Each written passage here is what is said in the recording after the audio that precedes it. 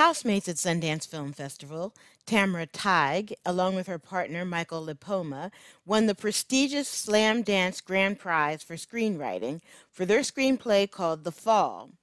We did an interview upstairs at the lounge of Slamdance right on Main Street, but I was such a mess that day. For some reason, I could not get it together. I think I was just really tired. And so the intro is just trash. So I'm starting the video at the part where Tamara starts giving us the outline of the fall. Well, it was a process that actually started about 7 years ago. Michael and I are writing partners, and we met a producer at the American Film Market in Santa Monica, and she had this family story she wanted to tell about a KGB double agent in the family, and it wasn't something they were really excited about telling that story, so we changed it a bit, and so we set it in 1989, and it's about a single working mother whose son, 18-year-old son, is framed for murder, and he disappears. And it's the lengths a mother will go to save her child. So she actually has to become a spy to try to save him. Wow. And then her kind of plan for revenge against the people who put her in that position, she puts together this plan with the help of an American journalist, and her plan for revenge is woven into the actual events that brought down the Berlin Wall. That's really, I mean, it's always the smallest stories that have a huge impact. Like when they say it's one person that can make a big difference, it really is. Well, and it was actually started, I mean, there's a lot of different factors that go into it. A lot of Americans think that it was Reagan saying, Gorbachev, tear down that wall. But that actually was 2 years before the event. It was actually brought about by a lot of very brave East Germans and other people working behind the lines.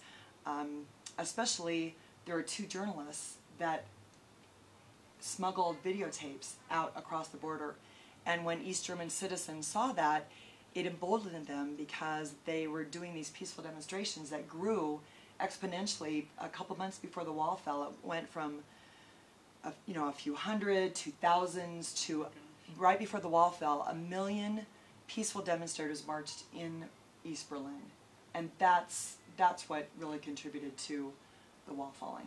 See, and these are the stories that we don't know. Right. And this is probably why Slamdance and also a lot of other contests have really gravitated towards this story.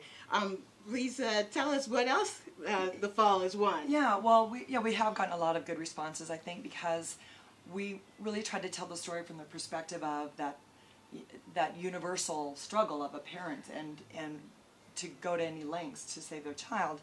So I think that really resonated with a lot of people, and then set against such a huge historic backdrop, there's never been an American film that deals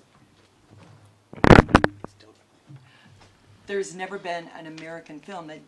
the fall of the wall.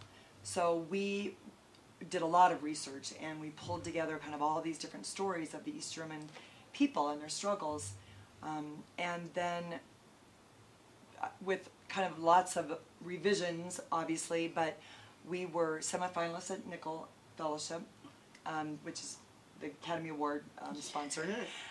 We got a silver award in historical features for Page, which is a big one. We were semifinalists at Austin Film Festival, also a very respected one. So we're very happy with the response, and we're, along with Stephanie Bell and then Michael Almereyda and I, formed a production company, Hatline Productions, because we want to make this an independent film so we could be very true to history. And the other thing that people don't realize is the Berlin Wall finally fell because of a communication error. And that's a surprising thing that people don't know. No, I don't think the average person knows enough at all. And like you say, though, when you just think about a mother's love, that makes it universal and very interesting. But how do you feel about research? I mean, is that a part of screenwriting that you do like?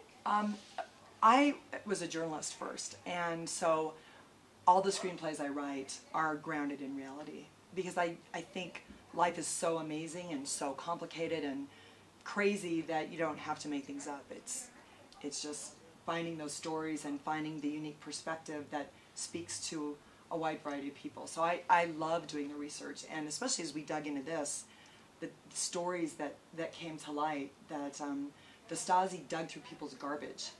If they had a rapper from the West, they would disappear. They were thrown in prison for almost nothing. And by the time the wall fell, the Stasi had very, very detailed records of over 1/3 of the East German citizens. And a lot of those records are still could be seen at Checkpoint Charlie Museum in Berlin. Because it really hasn't been that long. No, I mean, in 1989, yeah. it was up 28 years. And the idea of people living in a prison for all that time, and that it notably fell with just peaceful demonstration. Wasn't bloodshed on the part of the demonstrators at all. Well, Tamra, I just want to thank you so much for having this interview with us, because I just think it's incredible when I get to meet somebody that's starting out in another level of their career. Yeah. And so that's exciting, and I really wish you and Michael really a lot of success with both Hatline Productions and with The Fall and with everything else that's coming your way. And I hope we stay in touch. Absolutely. Thanks so much. Look for The Fall coming near you, hopefully in the next couple years.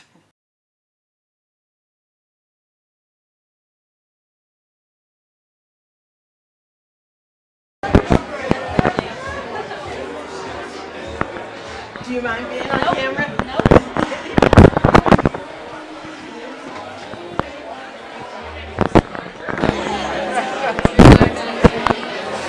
We have a lot of fun stuff happening here, as you can tell.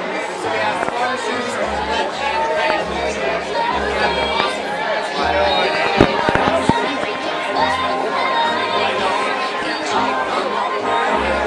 a giant money sticking out of the fry box, and free food coming around as well. So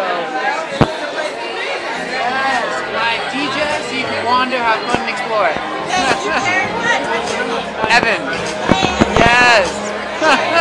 Great to have you here. But I don't know how the tacos work either.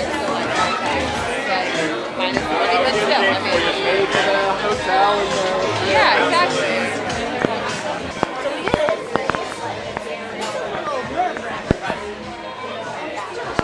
Yeah, it's a resort town. It's great. It feels like a staycation if I come up here.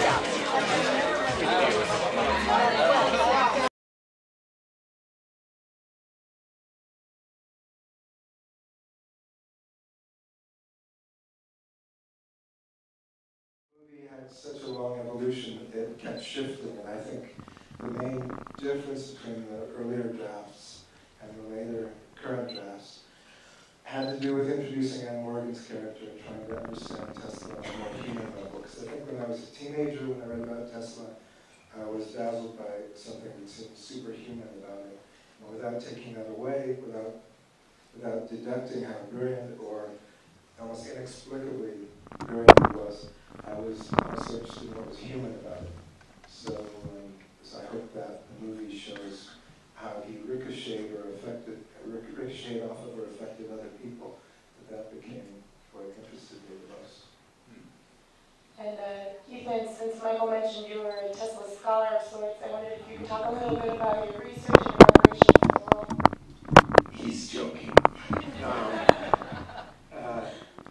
You know, for me, my father is a mathematician, and when I was younger, it seemed like the arts and the sciences were in such different universes that I felt so far away from the way my father thought.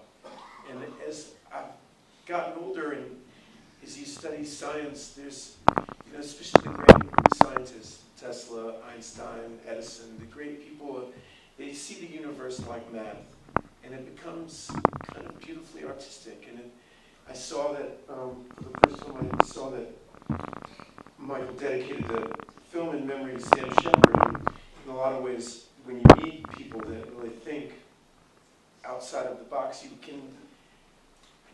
I trusted Michael to do the research about Nikola Tesla. He'd been thinking about it so long. I did try to read what I could and get inspired by the things that inspire me so that I could relate to him. And there's this place where math kind of reaches philosophy and it intersects with it. That's really beautiful. And that's how I came to look at Tesla. Not as, he has so many lives. You could make so many movies about him. He's so infinitely interesting. And each period has its own little movie that you can't, as Michael said, you can't be the definitive one. He was such a unique soul.